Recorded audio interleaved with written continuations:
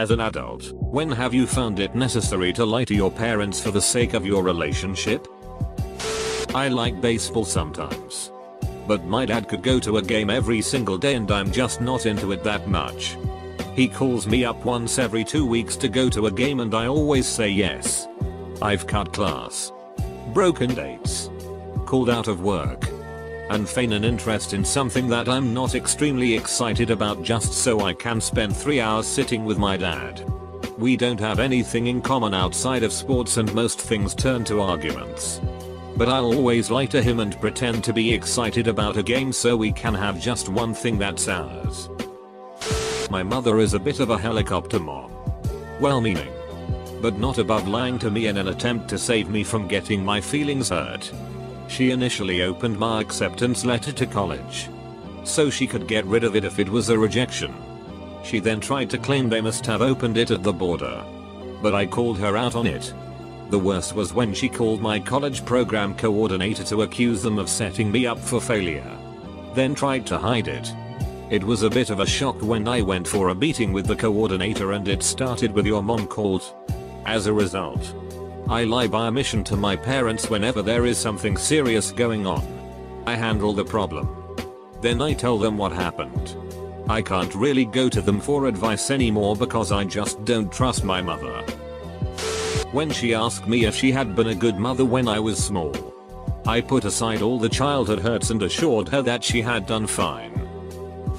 I bought a 23andMe kit, told my dad about it and submitted my kit.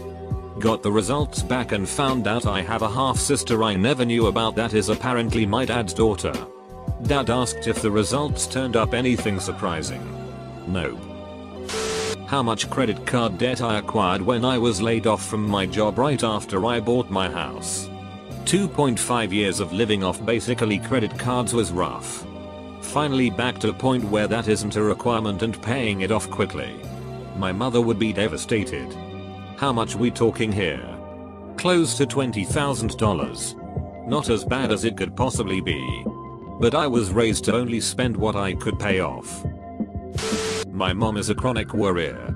I hate lying to her, but when I'm traveling she gets super anxious and wants to know where I am and where I'm staying all the time.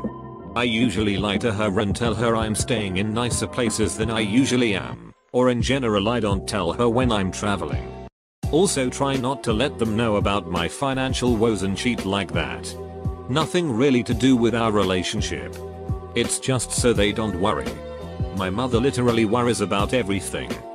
To the point where anytime I wanted to go anywhere she'd be like, "Oh why today, why are you doing this to me? Mom, what's with all this rope in your closet?" Me. It's for rock climbing. It's not for rock climbing. Anything about politics or religion. We have very few beliefs in common. And we are all very opinionated on those subjects. They usually ask who I'm voting for, which is out of bounds, in my opinion. And I always just say that I haven't made up my mind yet. Religion. My parents are very religious and raised me in the church, but I pretty much dropped it as soon as I left home. They don't know. Sorry. This is second hand. But struck me as, so you've got to be kidding me that I have to share. I met a trans girl through my work. An attractive young Western-born Asian who you would never guess was born male. We became friendly. And over coffee one day I asked how her parents took her transition. My mom's okay, but my dad doesn't know. But I thought they were together. They are. But dad was born in China and is kinda old-fashioned. So it turned out, whenever she visited her dad, she'd wear a loose jacket and no bra, tuck her hair up under a ball cap, and lower her voice to a more masculine tone. And dad was clueless. He'd talk to his son about his life and goings on, and she'd just feed him a line of BS. Because she wasn't about to share stories of working as a cocktail waitress and what she did with her boyfriend. Full stop. I'm pretty open with my parents, but my grandfather died believing I was gonna become a stepmom to a wonderful little girl and to crazy boys by eventually marrying a man I was crazy about, who dumped me less than a week before grandpa died. At home. of prostate cancer that had spread to his liver and his lungs before it was found. X said we weren't spending enough time together. Because I'd spent the last week doing a full schedule of college classes and then commuting an hour to spend nights taking care of my dying grandfather at home. Because he refused treatment and pretty quickly reached the 24/7 care stage. I never told grandpa. Because that time wasn't about me. And he didn't need to be sad for me while he was dying. My father is a retired Southern Baptist chaplain. He had his own church before getting back into the army. My mom is also from a thoroughly Baptist family. I am somewhere between atheist and agnostic. But mostly just apathetic. My parents think I'm still Christian and that I just don't like churches. The truth would just hurt them. So I still bow my head during prayers and show up to church on the important holidays. Why my deadbolt's always locked when I'm expecting her over? Oh. Sorry. It's been sticking lately. Must be broken. In reality, you may not barge into my ducking apartment because I'm a grown person now and my property is not your property. My spouse is from Philippines. Her family constantly asks her for money to the point where she can't even afford to treat herself. She and I were becoming very stressed as bills piled up. She told her parents that she was laid off and I was the only one bringing in money so that she does not feel obligated to send money back home so consistently. Her 12 siblings are more than capable of making money. So now they are being asked to contribute more. To put this into perspective, it came to a point where she was sending 3/4 of her monthly income to Philippines. Her siblings were nowhere near this amount. She also bought some farmland for them so they can grow their own food and grow crops to sell. She plans to have a motel or hotel built for more consistent income for them. That me and my ex used to do blow together. Like, we weren't addicted or anything. We just weren't very social at parties. We'd sneak off to go to the bathroom or someone's bedroom. People would assume we'd just be ducking. But we were doing lines off the counters so we could actually keep a conversation going with other party goers. As far as I know, my parents only know that I smoke weed. I don't do anything but smoke nowadays. But it's still something I never plan to tell anyone in my family or mayo. Part of being an adult is acquiring skills so that lying is seldom necessary. Steer the conversation. Change the topic. Set boundaries. And keep polite distance. That requires both parties to be adults.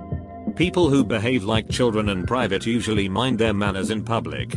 So one way of managing difficult parents is to meet them in restaurants and among groups of people rather than privately at home. This is part of keeping polite distance. Of course some individuals refuse to go along even with that. In which case lying to keep the peace is pointless because there will be no peace. Then the choice is whether or not to interact with a toxic individual at all. Right now, wife and I have had a rocky first year of marriage. Decided to separate. I've been at my parents for 5 weeks now. I plan on giving my wife space for another few weeks. If she still doesn't know what she wants, I plan to file for divorce and get on with things. I've been paying my 1/2 of bills for our house. And stacking the rest of the cash just in case. If really sucks. But I am glad my parents are there to help me. I fell into a very deep depression and they are lifting me up with positivity. They got me back into the gym. Getting healthy sleep. And being there to talk. Okay, I'm only 20 and live at home in the summers, but I'd like to think I'm an adult. One thing my parents are super strict on is drugs. Now I'm not talking hard drugs. I'm talking about weed up. I'm no stoner and certainly don't smoke that often, but my parents would never be okay with it. My mom has always expressed concern with it and has always been suspicious. Mostly cause she's just a worrying mom that doesn't know what her kids are doing away at college. But she absolutely refuses to change her stance. She thinks marijuana is like the worst thing ever. Sometimes I just wish she'd smoke some and chill the duck out. That I like my boyfriend's parents more. My parents were great. They weren't abusive. But they were just emotionally absent. I've only hugged my mother a handful of times and I don't think I've ever touched my father. My so's parents on the other hand, they treat me like their own daughter. Both of them bend over backwards to help me. And I don't leave there without at least 3 hugs. It helps that they're closer than my family. But my parents would be wrecked if they knew just how much more I enjoyed being with his family. About anything medical at this point anyway, my mother doesn't really rate my medical issues as anything except psychological regardless of the MRIs. Physio. Neuro rehab. Medications. Doctors and demonstrated physical problems. As well as history of physical problems. There's a lot of you could do it when you were younger. You should be able to do it now going on. Not how a seemingly progressive impairment works. So, until it is clear what's going on and I have doctors and medical support to confirm I'm not having the "it's probably MS" conversation. Most of the time, my dad is what I call a minefield parent. You never know what tiny thing will set him off. His mental health has been deteriorating. And I'm hoping he doesn't become violent. But it seems like a possibility as of recent. My best friend just lost his mom to an extremely rapid, early onset form of Alzheimer's that turned her psycho-violent. When they finally got the money together to get her into a specialized care home, it was too late.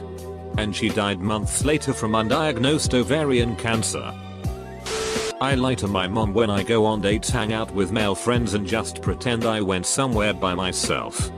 From certain things she said over the years, I've sort of gathered that she was in an abusive relationship with a boyfriend when she was younger and she's extremely suspicious of any guy that tries to get close to me as a friend or otherwise.